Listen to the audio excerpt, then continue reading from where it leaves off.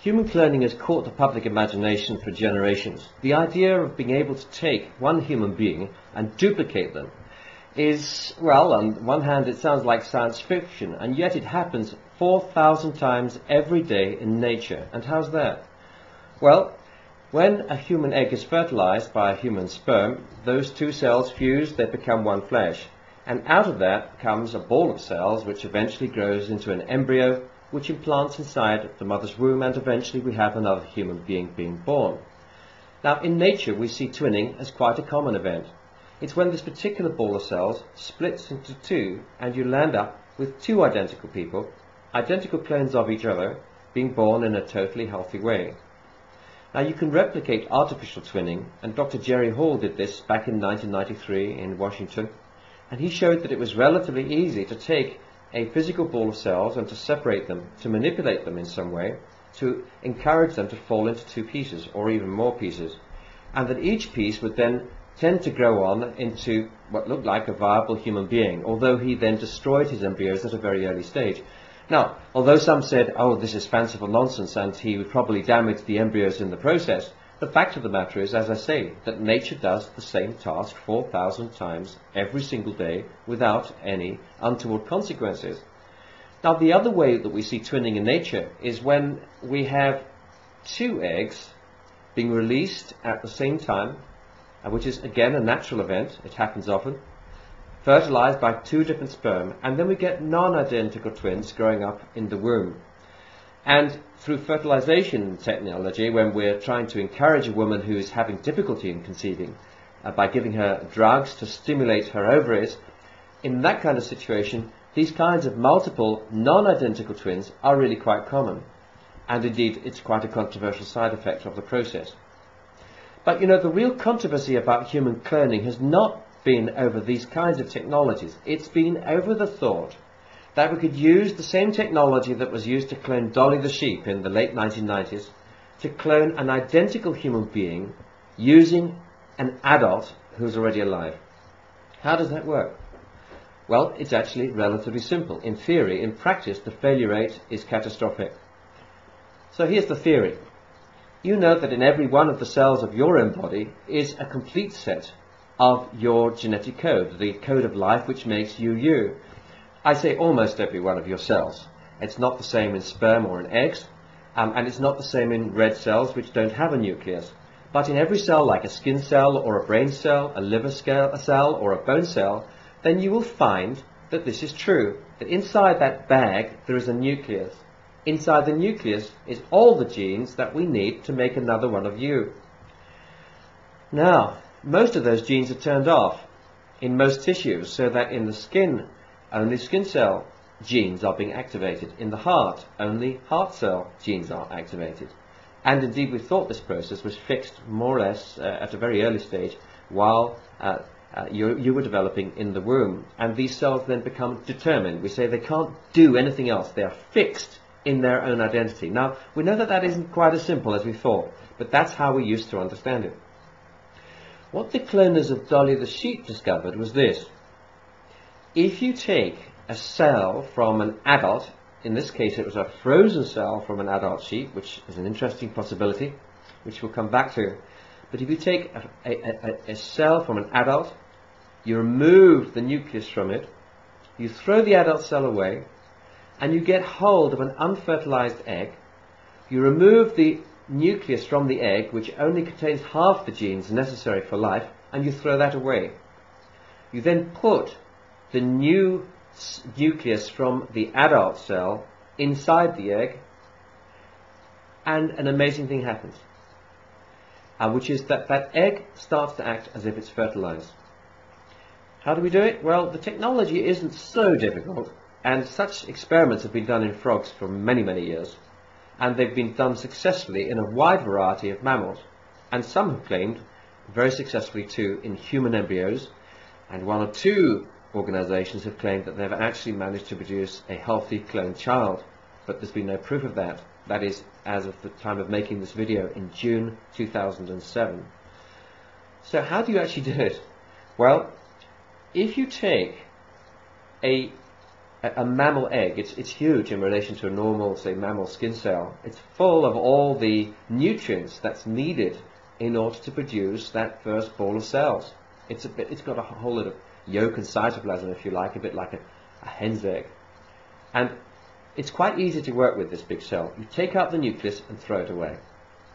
What you then do is you put an adult cell, which is actually usually much smaller, against that unfertilized egg, and the two are touching.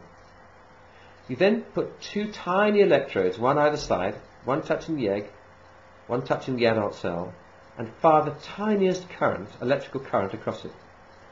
As that happens, these two eggs, well, the egg and the adult cell, suddenly fuse. If you imagine two bubbles in a bath, and they suddenly become one. And what happens then is that the nucleus from the adult cell, the skin cell, or whatever cell you took it from, finds itself inside the chemical bath of the egg. And the chemical structure of that egg has all kinds of messages in that which are firing up the genes of this adult cell, turning on all those genes that were turned off for perhaps 1 or 2 decades. And that adult cell then will start to divide, or rather its genes will start to divide using the nutrients of the egg, and it starts to behave as if it's been fertilized, and you get another person.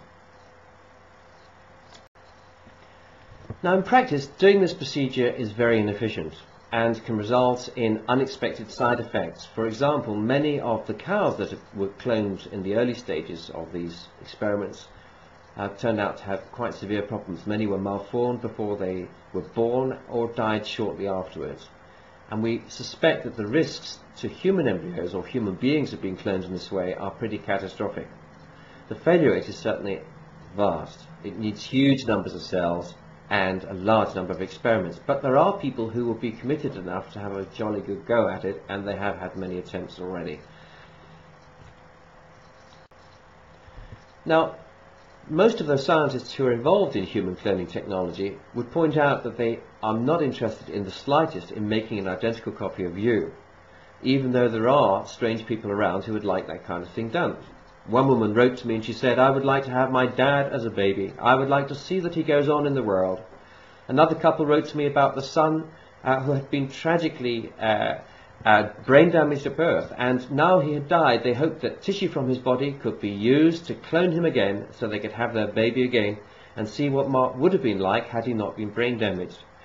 Now, you can only begin to imagine what the psychological implications could be for children in such a situation, let alone the physical risks to the well-being of a child through this cloning technology. But as I say, scientists don't really want to use it for that reason. The vast majority of scientists want to use human cloning technology for medical research purposes. And they have argued, especially in the UK and some other countries, that medical technology, medical progress, will be aided enormously if they are given permission to do this kind of work. But are scientists actually right? Do they need to use human cloning technology to find cures for things like multiple sclerosis or motor neuron disease, diabetes or other illnesses? Probably not. And that may be one of the reasons why human cloning technology has not attracted much research funding over the last few years. Almost all of it has been going into straightforward embryonic stem cell research, and from there it's been shifting into research using adult stem cells. Embryonic stem cells are those taken from an embryo in the early stages. These cells are omnipotent. They are able to give rise to just about everything you could possibly want and more. The problem is controlling them, as they are set for vigorous growth and can easily develop into cancers, creating all kinds of problems. The other problem is rejection, because the cells themselves are not identical genetically to the adult who may need them. Then along comes a separate kind of technology using adult stem cells. Now, in the past we thought that adult cells were almost all determined. They were fixed, that certain genes were fully turned off, and that would be the case until the day that you died. That it would be impossible, for instance, to persuade a bone marrow cell to become a useful tissue as a component part of, say, heart muscle or brain tissue, or to help repair the spinal cord. We now know that that's not the case. that there are cells in many different tissues which have the capacity to convert into other kinds of tissues, or perhaps not convert directly, but to produce substances which themselves accelerate healing or local organ regeneration. Now, we see this quite routinely now. We've seen a woman who was found to have male cells inside of her brain after she died.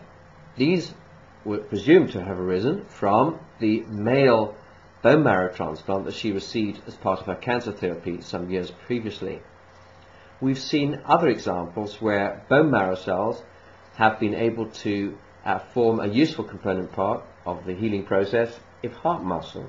We're not sure exactly how this happens, but we're seeing an explosion of research studies suggesting all kinds of really exciting things are possible using these adult cells. We've seen partial repair of spinal cord in animals. We've seen repair of brain tissue that's been damaged after animals have had strokes. There are other scientists who are working on rebuilding the light-sensitive part of the eye, retinal cells. These cells are damaged in things called macular degeneration, which is a common disease of those who are old in America, Europe, and just about everywhere else. Scientists are using these kinds of cells in animal studies to regrow the retina, and these retinal cells, which are derived from either embryonic stem cells or in some studies from adult stem cells, they reattach themselves to the optic nerve so that the animal regains partial sight. These are spectacular advances that would have been considered to be totally science fiction even as recently as 1999 or 2000. And we can expect further progress here.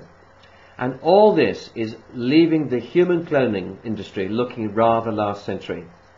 Because what research scientist will want to take money to do work where he could land up in prison doing that work in many countries, using embryonic stem cells or cloning human embryos, when you have the chance of doing almost exactly the same kind of thing using adult cells taken from the person's own body, which can be put back into the person's own body without any risk of rejection or just about any other problem. So expect to see further dramatic improvements in adult stem cell technology.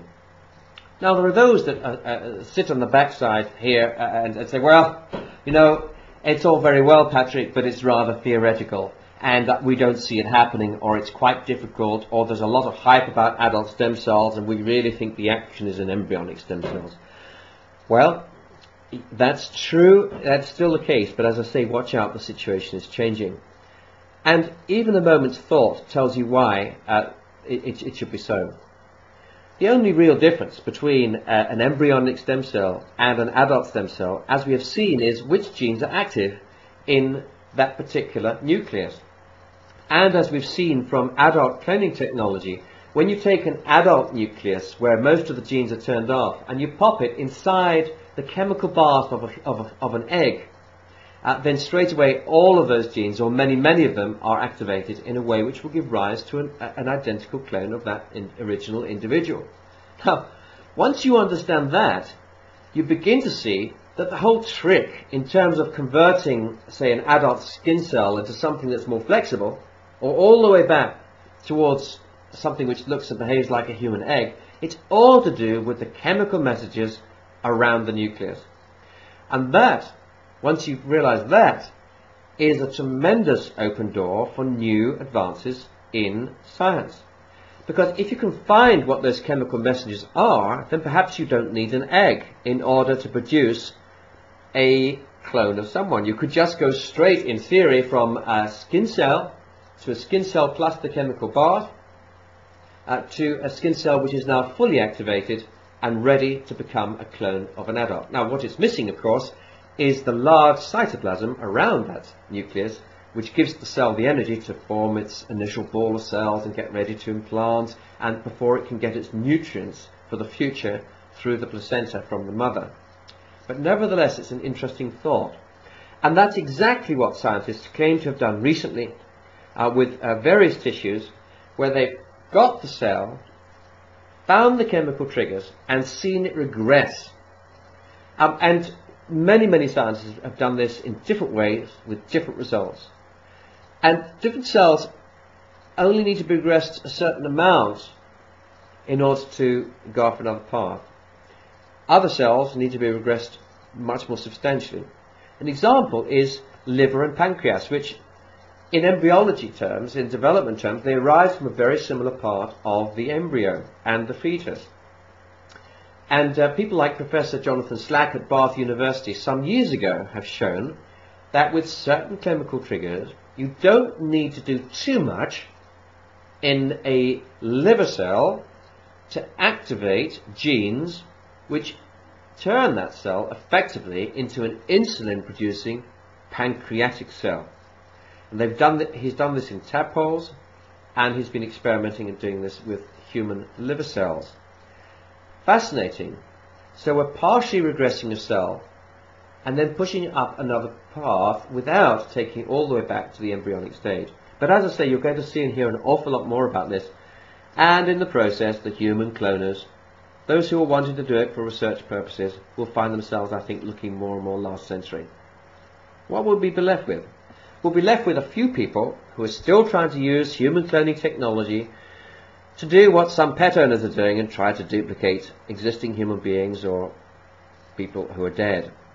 Dead? Could it be done? Well, yes. I mean, Dolly was cloned using frozen tissue. Dolly's mother was dead long before Dolly was even created. So in theory, we already have the technology to produce a new human being who is an identical twin as someone who died many, many years ago, whose cells have been perfectly preserved through a special technique in a frozen state.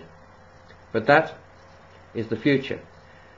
The thing about the future is this: not everything that can be done will be done, and not everything that will be done should be done.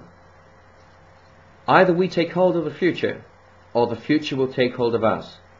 Either we have these debates now about how science should be used, so that society has a chance to come to terms with what it wants for the future, and can regulate and bring a big debate about the progress that they want to see, or we will find these things are foisted on us by one announcement in the newspapers after another. And by the way, not everything that is being done is being published.